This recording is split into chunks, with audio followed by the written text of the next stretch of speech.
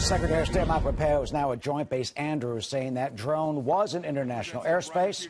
Iran is not telling them the truth. He's about heading out to Saudi Arabia, the UAE, for consultations. Here's the Secretary of State live right now. I can confirm that that letter was in fact sent, and I'm hopeful that this will provide a good foundation for us to begin to continue these important discussions with the North Koreans to denuclearize the peninsula.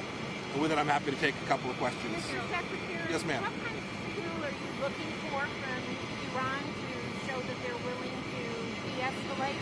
And why don't you just pick up the phone and call them first? Oh, goodness. The President said this morning. I think the Vice President reiterated this. We're prepared to negotiate with no preconditions. They know precisely how to find us. And I am confident that at the very moment they're ready to truly engage with us, we'll be able to begin these conversations. I'm looking forward to that day. The President has said repeatedly we want a brighter future for the people of the Islamic Republic of Iran. Those negotiations are the gateway. That's how we'll ultimately achieve this.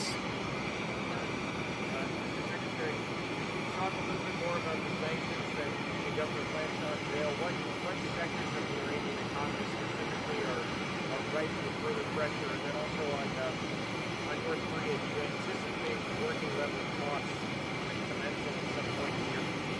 With respect to your second question, I hope so.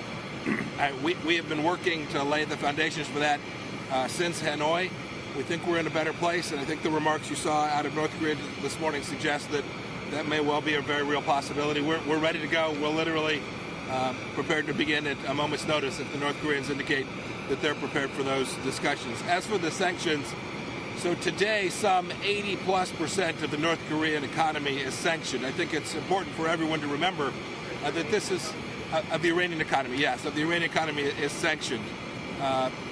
This will be, I don't want to get in front of what we'll announce tomorrow, but this will be a further effort to ensure that their capacity not only to grow their economy but to evade sanctions becomes more and more difficult. And it'll be an important addition to our capacity to enforce sanctions against Iran to ultimately achieve the objective that we've laid out. And if it down another drone, what happens? What will the U.S. do? Look, the President will make a decision as I'm not going to address hypotheticals. I hope that the Iranians will understand that the world won't tolerate this.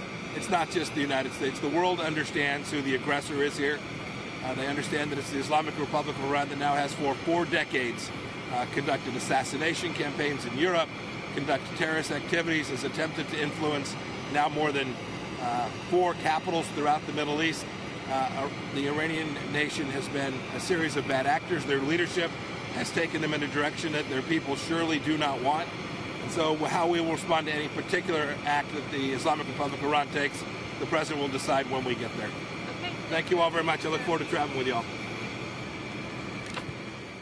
The Secretary of State addressing 2 of the hotspots in the world, both North Korea and Iran, as he prepares to take off to Saudi Arabia first, then the UAE, and also consult with our European allies in Brussels, saying that there needs to be an international community against Iranian aggression. And we also heard him say that the drone that the Iranians shot down was in international airspace, claiming that any claims from the Iranians that it was in their territory is not true. Clearly trying to corral the support of our allies for an international community effort against the mullahs in Tehran, also raising the possibility of a 3rd summit with President Kim Jong-un and President Trump after the North Koreans said they received an excellent letter from the president raising the possibility of that while the sanctions continue. And of course, the president will impose sanctions on Iran tomorrow, so the diplomacy there continues.